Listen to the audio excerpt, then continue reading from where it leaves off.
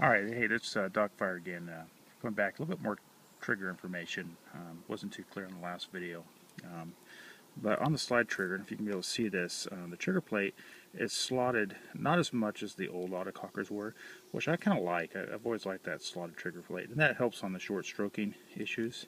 I mentioned that I thought the trigger felt a little gritty.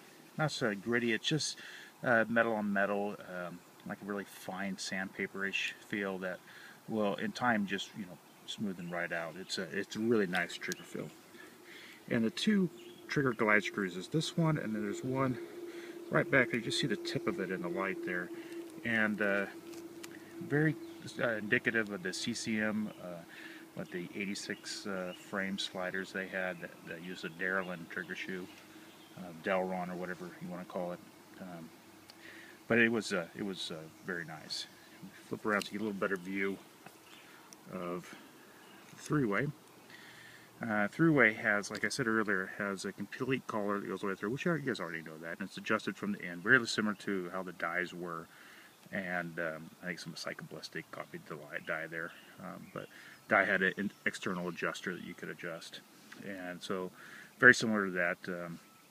And then the milling design is almost a copy of the Check-It Products old stainless steel three-way. I could almost swear this is an AKA LPR from the internals, but besides that, you can see how that all goes together. The other thing is on the back here, so I can turn it around and get a focus here. There we go. You can see the slider. Let's see if I can slide this out. The sliding sled that it's on, or the sled, is a long one that allows for it to cover that milled out portion that goes down to the bolt, or to the hammer, where the hammer and bolt connect. And it seems to be pretty well made. It is of a plastic, probably Delron construction. That's what I'd guess. And besides everything else, if you take the pneumatics and the the frame away, it's pretty much a Empire Sniper. It's just a little different milling, and which is nice. Let's see. Wow. I think they're making a lot of these things, but the serial number.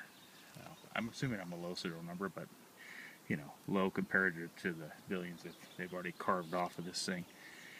So anyway, the grips are nice. They're the same like Hogue style bubble panel grip, and all in all, it's a nice feeling marker. I'm going to tear the thing apart here now and take a lot of photos.